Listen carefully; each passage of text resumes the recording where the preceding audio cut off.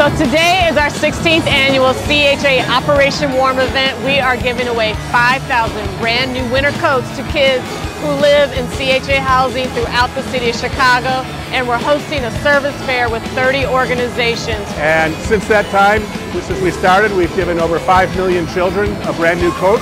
So we have incredible sponsorship support this year, and many of them are here in our resource fair as well. They include our healthcare partners such as Molina Healthcare, Aetna, and Blue Cross Blue Shield, County Care.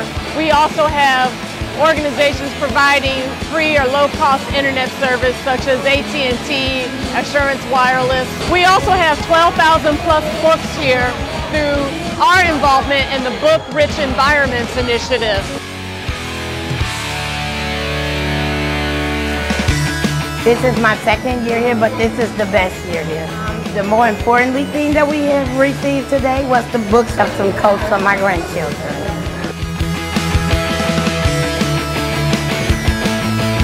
This is the fourth time that I've been able to be blessed to be a part of this event. This was one of the first events I ever went to, and it is still one of my favorite events. I got her books, I got her coats, and resources for public library and for the park district.